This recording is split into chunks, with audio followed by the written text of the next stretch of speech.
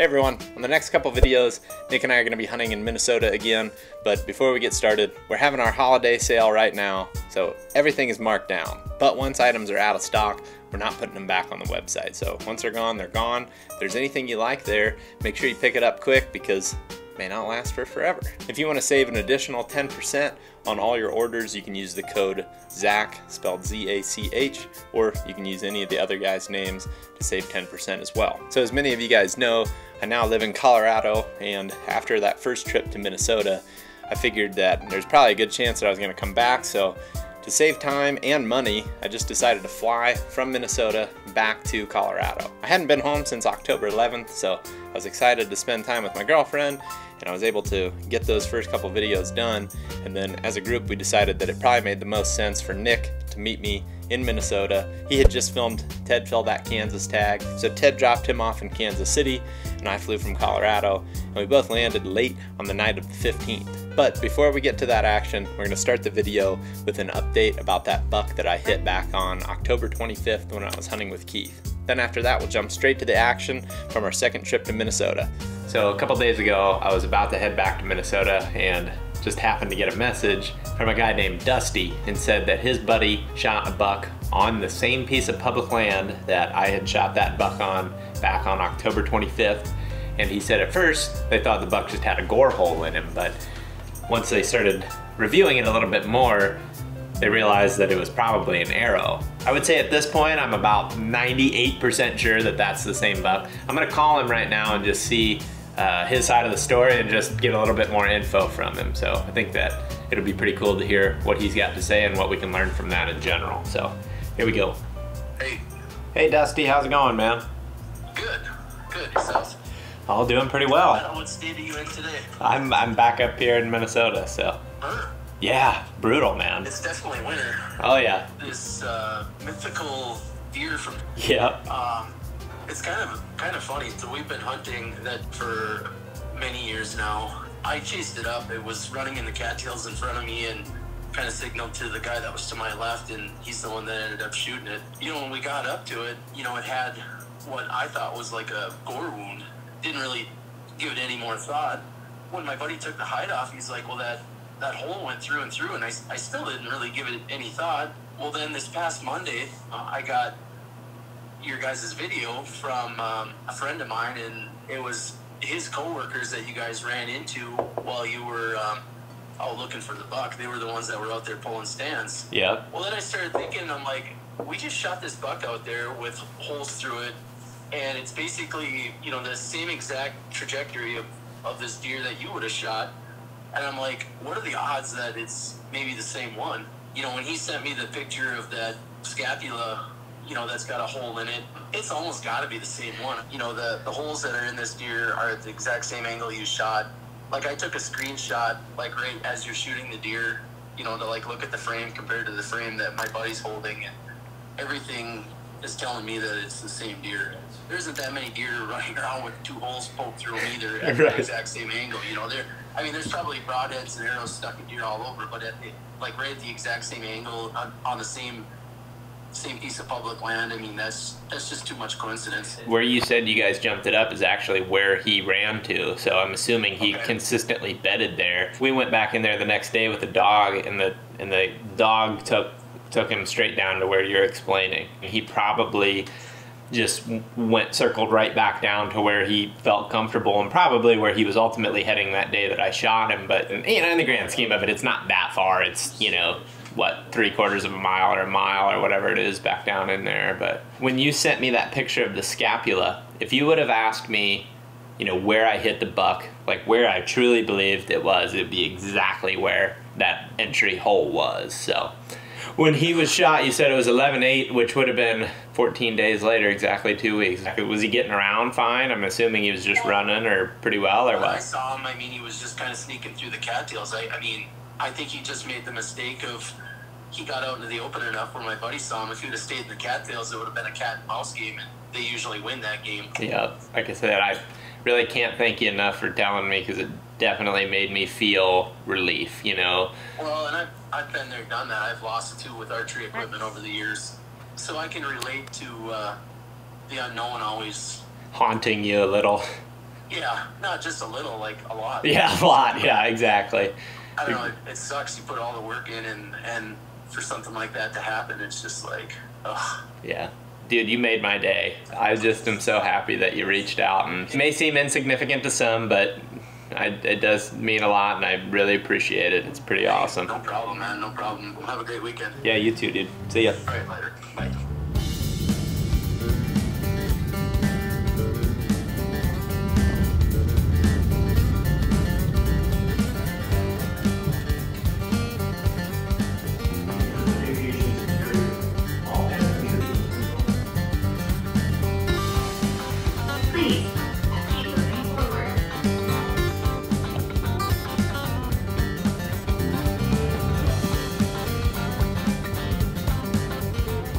Time. The non-hunting hat, the hunting hat. We're hunting now. So we're back in Minnesota. We got Nick with me this time, so it's gonna be way better than having Keith with me. Trying for redemption up here. We got snow, it's gonna be cold. It's currently 17 degrees, but my thought is that although the rifle season has come and gone, deer still have to rut, and honestly with it being this cold, is there? I mean, it could be rut right now. This could be hot dough. Maybe there's a Magnum laying there, we don't know. What you doing, stink dough? You stinking? We're just gonna be mobile and try not to freeze to death. I think that being able to read fresh sign is exciting. It's kind of like a late season hunt and a rut hunt all mixed in one, so I'm pretty excited about being back. What do you think, Nick? I'm fired up to be here. Well, we got snow camo, son. And my dad had one set of snow camo cover. I bought another, that way we'd have two. We got white hats so we can stay warm and concealed in the snow. I've never hunted in full-on snow camo though. I think it's gonna be hilarious. I don't know.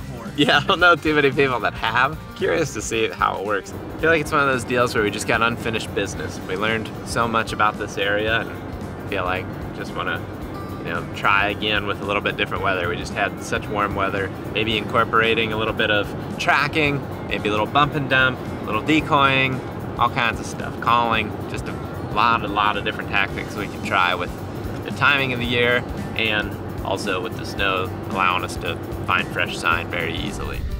Well, it's pretty interesting though. That's what I was hoping to see. Roll up at 1:15, you get a buck cruising in dadgum open field. There's deer out there in the fields. Man, they're looking weird right Got there. their heads all tucked. Oh, they said, oh, he said, oh. Who is it? That's, I think they're just all male. Oh, who are you? Oh man, that's beautiful. Snowbirds. I'm half tempted just seriously to cruise around tonight. It's like, there's so many deer moving right now. Yeah, I think we need to be Mobile. looking for these things. Man, I'd love to sit in the truck all day. How you doing? The Taco Bell has since worn off. Getting hungry. That's just the laziness in me thinking, oh, you haven't gotten up and done anything in a while. You could probably put something in your face hole. You might as well, hey, might as well eat. You might as well be snacking. Where you at, saddened father? You laid up in a sad spot somewhere. Sad daddy. Big old sad daddy buck. I'm gonna have to set up all day, so it's gonna be tough, but we're going to every day. Daylight to dark. Before daylight to dark. It's kind of a warmer 16 degrees. Oh, yeah, easily. It's on the warm side of 16.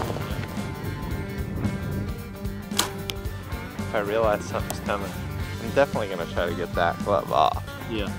Oh, that's too much glove for me. I'm sure airflight can be affected by extra weight that is ice. Oh, dude, super mag!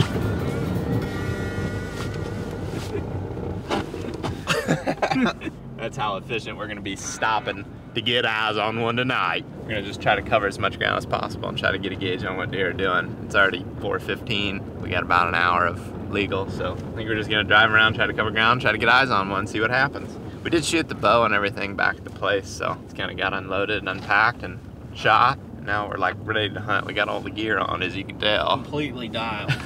Completely. They were moving at 1, so hopefully they're moving now. Man, you'd hope, you'd think, you'd hope. Colin says that's hard on your components. tough on some good components. Is this where we saw the buck cross the road? Huh, it's weird. Strange. Odd. If people go to school in this, we'd be out of school for 2 weeks. A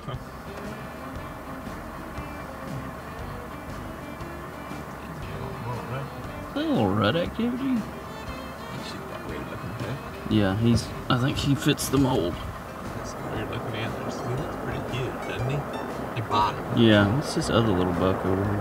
Where at? To the left of him. Out there with all of them. Oh, just a little basket rack.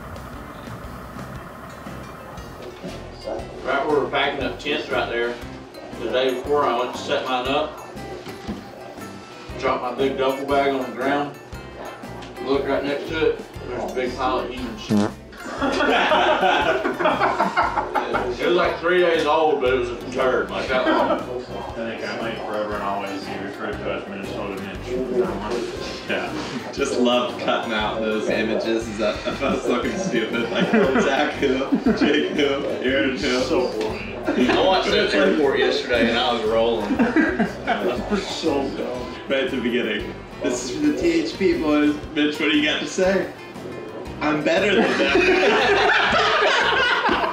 Like so calm. He's like, I'm better than Yeah, that. it's like, like the way you say it too, like gives you the impression that it's gonna go a completely different direction. It's just like Not like, oh, we're so fortunate to be hanging out with these guys. He's like, I'm better than them.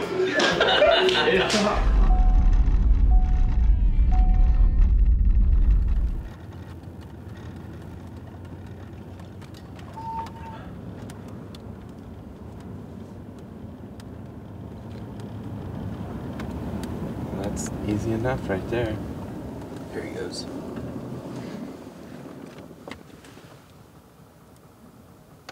Huge buck.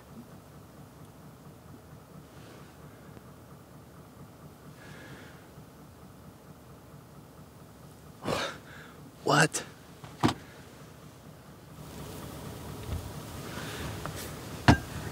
Jeez. Nick's just casually like, there's a buck in the road. I'm like, big buck in the road. I could just tell it was a buck in the road. I couldn't tell nothing else about it. He's just kind of lumbering his way through there. There, Doe, right there.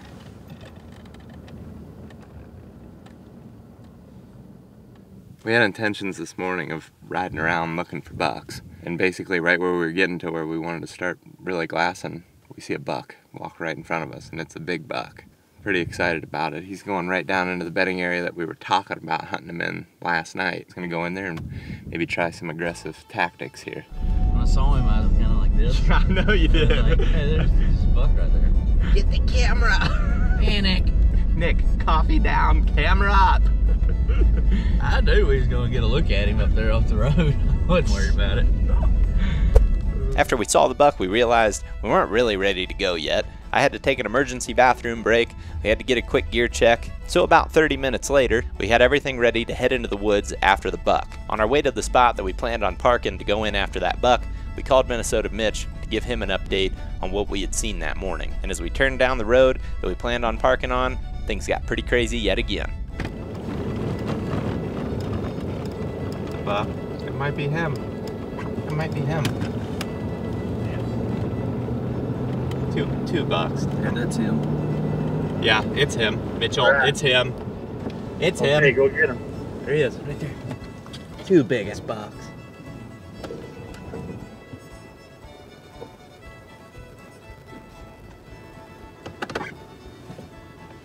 Where's he at? He was standing on the opposite road. Complete other side of the block. On the private? On the road. He ran right back into public when we drove up to him, and Oh, you got to move on him then? yeah, now the wind's in our favor. All right, well, we gotta go. Yeah. Update me if you can. If not, I'll talk to you later. All right, we'll talk to you later. See ya. Well, I'm glad There all. he is in the road, just in the road again. Was the other one a shooter? Oh yeah. There's a deer running right there. That's a shooter right there.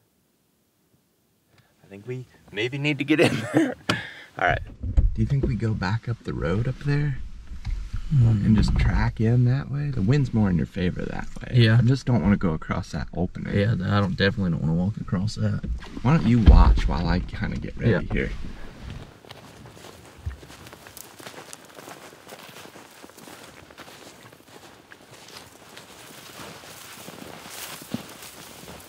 Try to rattle. And if we don't have any luck, we can either work back that direction and try again, or just go from there again. But if they went anyway, they went that way or that way. I think if we just get up to where we can get a little setup up there and just try rattling. I think so too.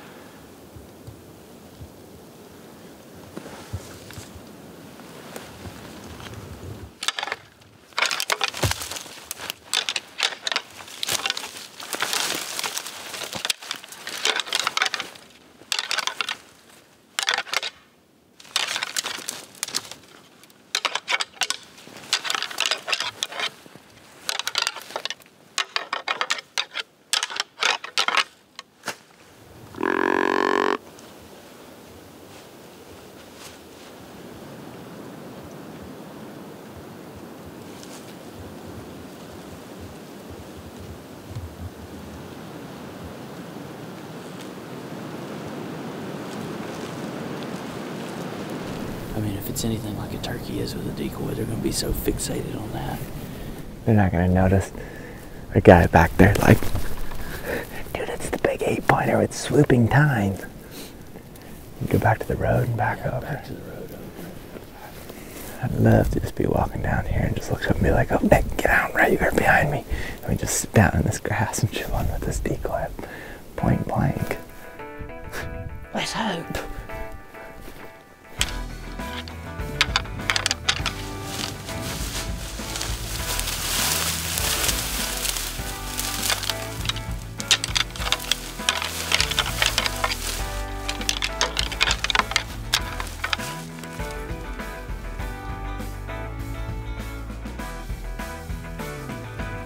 We went in there and we rattled a couple times. We decided to back out because I don't really know where they went. It's real cold, so we just decided to not sit in there, just stay mobile. We're just gonna drive around and see if we can get eyes on a different buck and then go back in there to set up tonight. But either way, we've seen deer going in there a lot, and then I feel like there's definitely a good chance that there's multiple big bucks bedded on the public patch. There's like a big patch of aspen, and then there's like a swamp kind of surrounding it. It's just a lot of habitat types coming together. Seems like a lot of deer are bedded back there, so we're gonna go back there later, but until then we're just gonna cruise around and check out different pieces of public land and see if we can see sign or see deer or whatever. Probably too cold to be out there all day, so we're just gonna not do that. Hopefully we don't get the truck stuck. There's a lot of drift roads out here. Drift road? Looked up a little bit ago, smack into the middle of a drift road. What he's trying to say is the block is hot. Do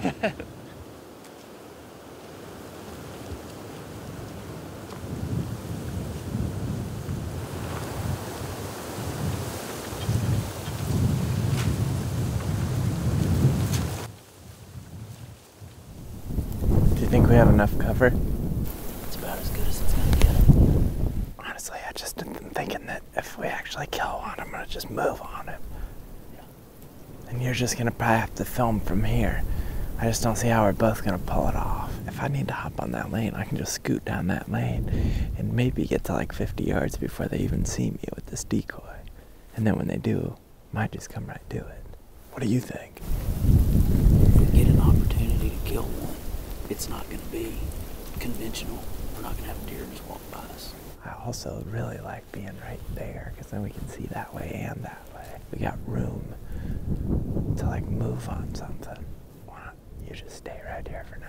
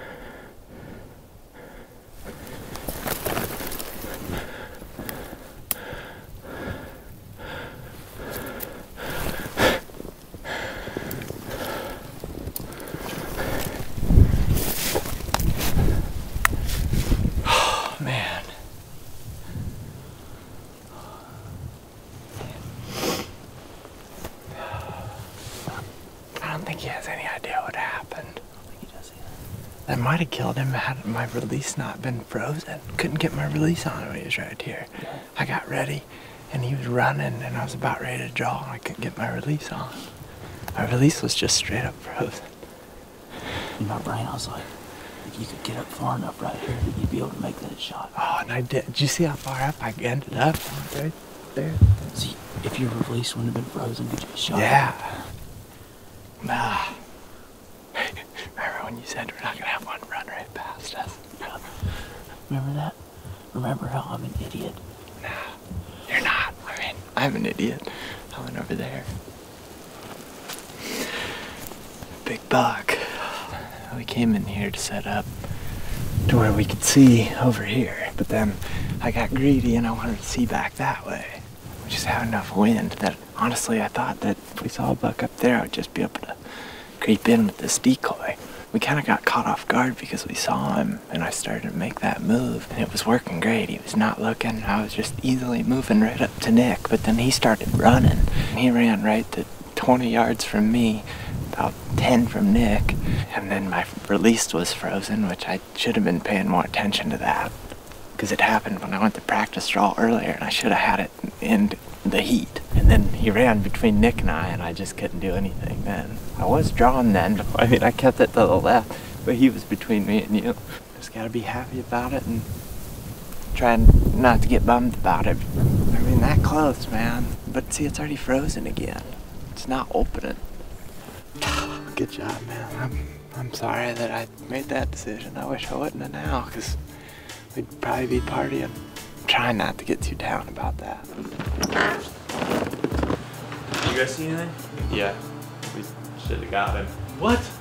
No. Yeah, pretty bad.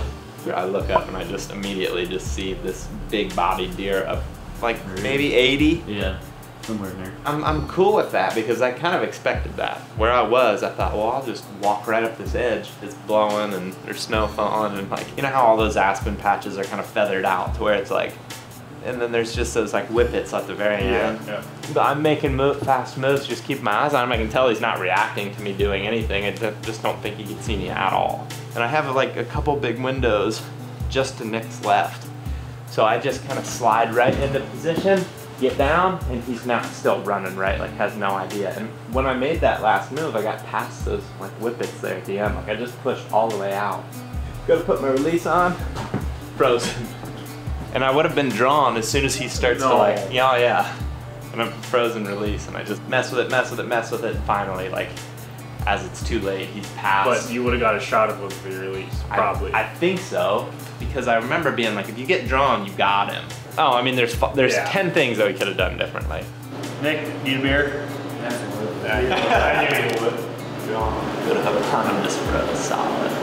And that whole time he just like comes right to point blank, and it's just a no-brainer 20 pin, like top 10. So. Are you serious right now? Yeah. We can blame the release all day, but like, there's a lot of things that we could have done differently. Yeah. There he is. How have you not started drinking again? Stay strong, Tim. I can't watch anymore. It's our second day, morning, I guess, back over here in Minnesota, and it's 1 degree. We're just trying to stay positive after a tough loss last night. We got a big buck over here. I got eyes on him once, and I kind of lost him in the tall stuff. I'm gonna try to pin where he's at, and then just kind of make a loop around it and see if we can get eyes on him. We lost him for a good bit, and then got eyes on a small buck, and then we saw the big buck popping out to run him off. Saw him going back into the cattail, so we're just gonna keep easing up there and listen, just trying to make it seem like we're another buck coming in on him. Here he is, he's right here.